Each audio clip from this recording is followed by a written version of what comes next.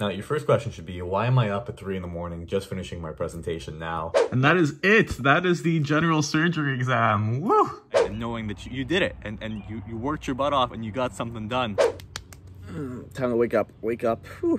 Child, when you're out on your own, a million miles from home, feeling the weight of the world on your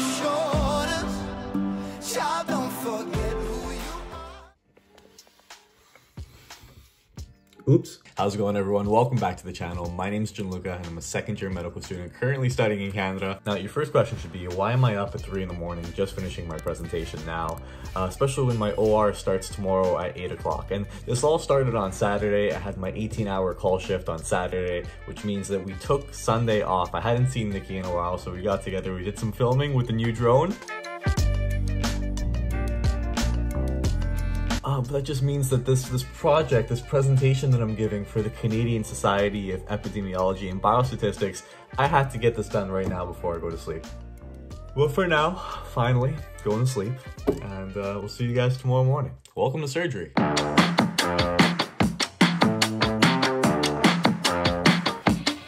Don't force me out of bed in your society. Don't push me down the road you're playing down. Don't try to fix my head, it's just your anxiety. Don't hush me now, cause I just wanna shout.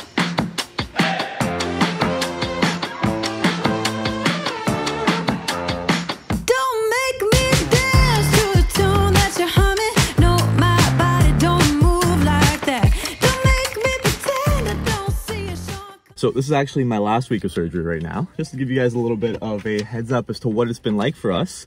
We're on 6 days a week, Monday to Friday, and then we have a call day on the weekend. And call is 1 in 4 calls, so that comes out to call 2 days a week. Those shifts could be anywhere between 15 and 18 hours, usually, and that's in-house calls, so we're going to be at the hospital for that. And because of all the COVID restrictions here in Ontario, a lot of the elective surgeries got cancelled. So we're all a little bit scared at first if there was going to be enough for us to do here at the hospital, and as it turns out, there's been plenty for us to do. As far as general surgery goes, there's still a lot of emergency surgeries that we'll see. Appendectomies, mastectomies, anything for cancer really is still going on. But then if there's really nothing going on in terms of surgeries on one particular day for general surgery, we'll scrub into a vascular surgery, orthopedic surgery. So we've been pretty busy this entire time.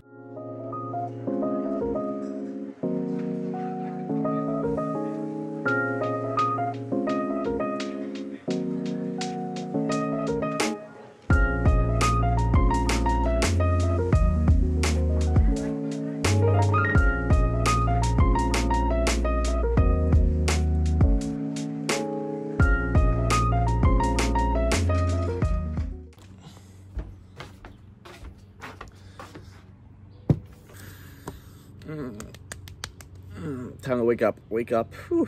Today was a good day though. There weren't any general surgeries being planned for the day, so I hung out with the vascular surgeons all day, which was awesome because they bought me a Tim Hortons black coffee and a hash brown. So your acts of kindness will not be forgotten, vascular surgeons. Thank you.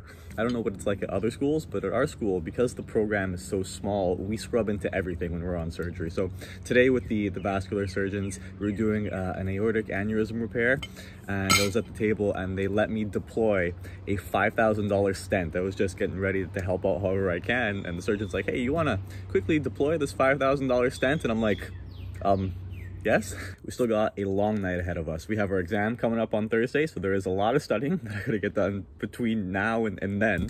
And then also I gotta work on a second presentation for research tonight. So long night.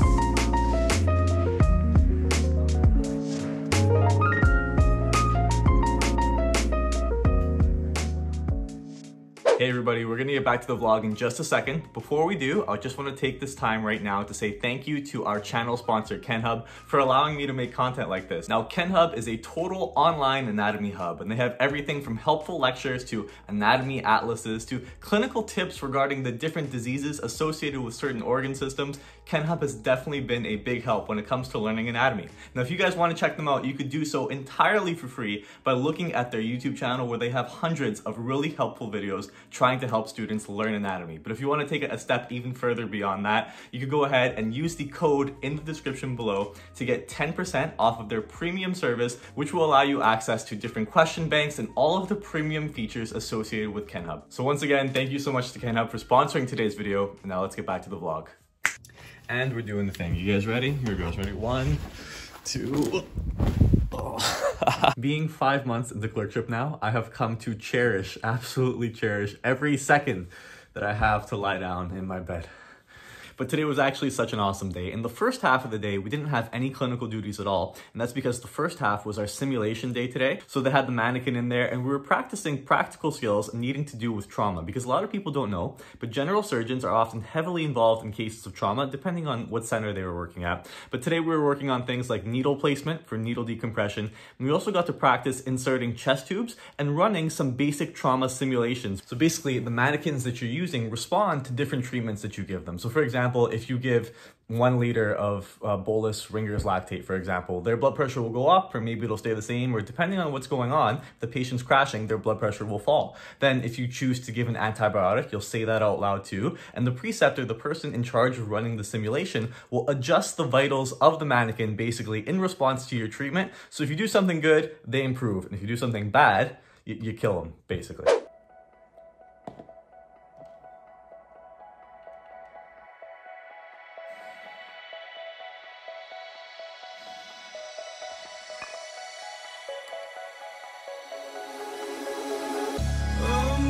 In a city, still so far from home. I've searched for you all my life.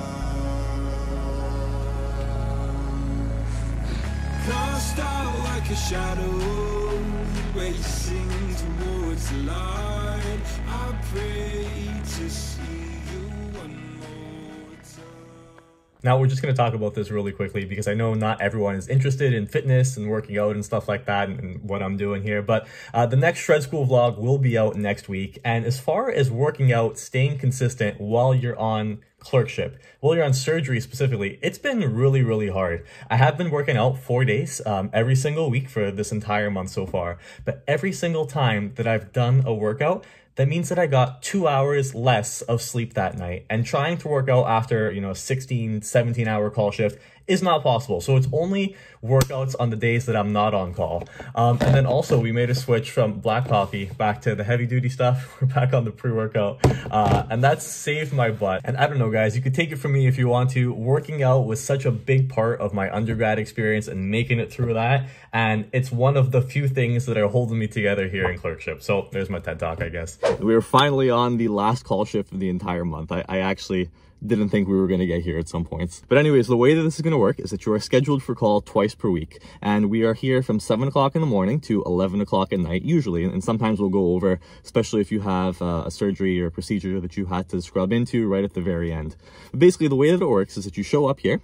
It's in-house call, so we're at the hospital. And throughout the entire day, if there's ever a time when general surgery gets consulted to see a patient down in the emergency room or on the internal medicine floor, your attending or your resident, whoever you're working with that day, will send you off to see the patient before they show up. And that way you could do a full history, do a physical exam, look up their lab values and their imaging. And then once you gathered all of that information, it is your job to present that story to the attending or the resident as succinctly as possible so that you bring them up to speed. And then you also try your best as a medical student to come up with a plan for that patient. Sometimes it goes good, sometimes it doesn't go as good, and the attending and the resident will have to correct you a little bit. But yeah, that's pretty much going to be the entire day. Hopefully we get to see some pretty cool ORs too, because I only have today, tomorrow, and Friday left.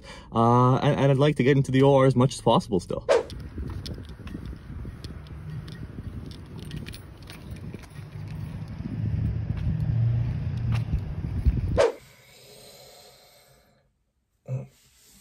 All right, guys, Thursday morning right now.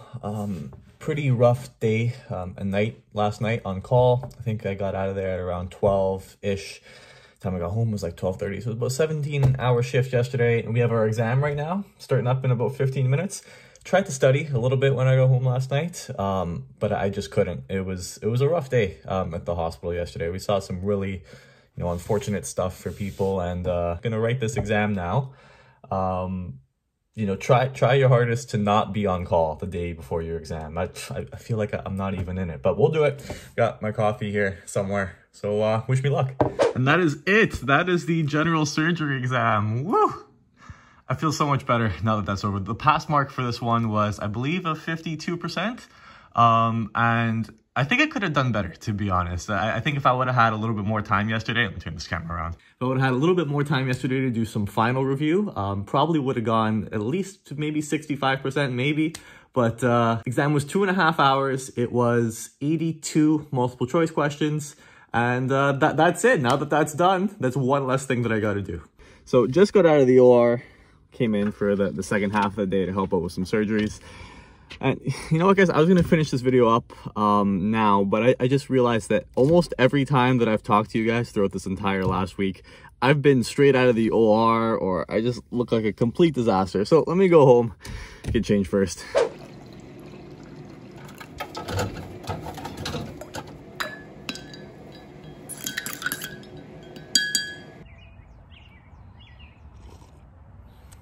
Alright guys, so I got home after work and I took a nap. I went straight to sleep, napped for about an hour and a half, and it just feels so good to finally be done the exam and to almost be done with surgery. Got one more day tomorrow and I'm looking forward to it, but let's not sugarcoat it. It feels great to be at the end of this rotation. I used to watch vlogs of med students all the time talking about their experience going through their surgery rotation, and yeah, it was the most difficult one yet by far, I'd say. But it feels so much better being on the other side now, knowing that I made it through it. And I guess that's the takeaway to whoever's still watching this video at this point. When you're going through something difficult, the reward of making it through to the other side and knowing that you did it and you worked your butt off and you got something done. I don't know, man. To me, that's like the most addicting, amazing feeling in the world. Okay, so it's getting dark now. I want to end today's vlog. And you know how we always end these week in the life, different specialty ones. We're going to go over my favorite thing and my least favorite thing about the specialty overall.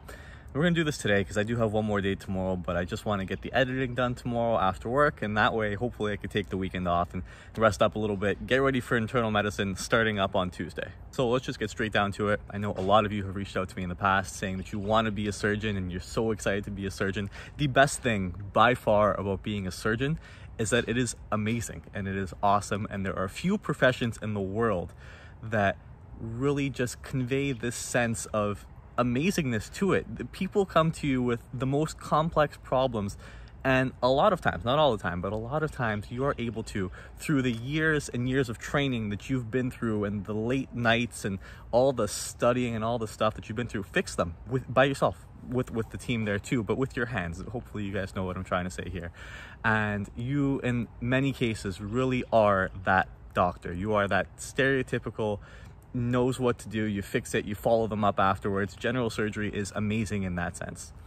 The trade-off though is that I can't even begin to explain to people, especially in high school, for example, and I'm using myself as an example back when I was in high school, what you need to give up in order to attain that level of being a surgeon. And I personally don't think that that lifestyle is sustainable a lot of times for a lot of different people.